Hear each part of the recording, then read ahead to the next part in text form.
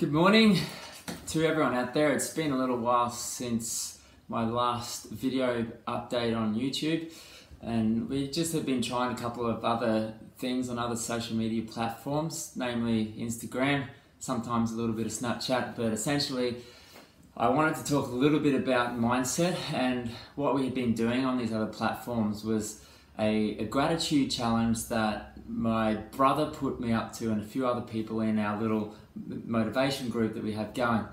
So the challenge was a 30-day gratitude challenge where essentially every morning or every day or every evening, doesn't matter when, but you just upload 3 things that you're grateful for.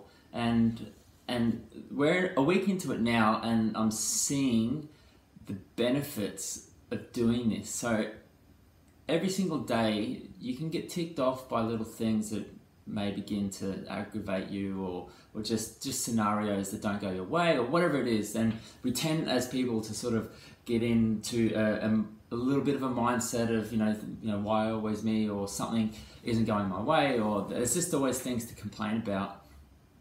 And it can be a bit fluffy to just think, oh, I'm just going to be positive all the time and just think of things to be grateful for. But there's a rhyme to the reason of doing this, and it's more than just fluff.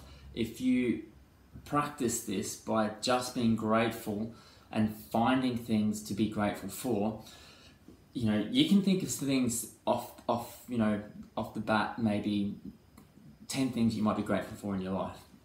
But as we've gotten through this process and we're into sort of day 8 now, you're starting to have to, you know, think of other things outside of the normal box of things that you are already grateful for in your life. So you're starting to come up with different little things that you could be grateful for that you haven't really thought about. And just by doing this, you start to have a greater sense of appreciation for the little things that are in your life. The other thing to note, I have heard this said before by a mentor of mine and Dan's, that the hormone DHEA, that is one of the building blocks of our system, and it is responsible for a lot of our adrenals and, you know, our sexual glands and reproduction and all this sort of stuff. The emotion of gratitude, just by practicing it, releases that hormone into our system. So just alone, biologically, that's a reason to do this. But I've noticed myself, just simply by practicing this every single day, that you do get this really fantastic sense of gratitude and appreciation, and you just feel great about your life in general. And yesterday, my partner Frida and I were driving to the markets to pick up our weekly grocery shop, and I just had this feeling beating out of my chest that I was just freaking ecstatic about, you know, life and things that were happening, and it just kind of felt like, you know, no matter what happens in our life, and we've been through some very tough trials and tribulations, that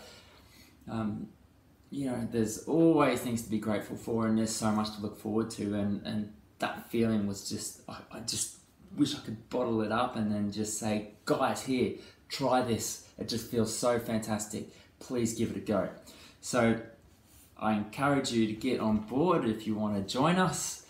We do have a Facebook group called Filthy Habits, and it's about creating habits. It's about motivating each other. If you want to join into our group, find the page on Facebook, Filthy Habits. When I see you like the page, you can join the group, and then we'll welcome you. And yeah, otherwise, you know, you might see us do this 30-day gratitude challenge on Instagram or whatever. And let's all, yeah, have a fantastic, grateful day. Wow, that's a 5-minute video. Sorry, a bit of a ramble. I might have to do a part 2 because there's something else I really wanted to talk about. So thanks for listening, and we'll speak soon.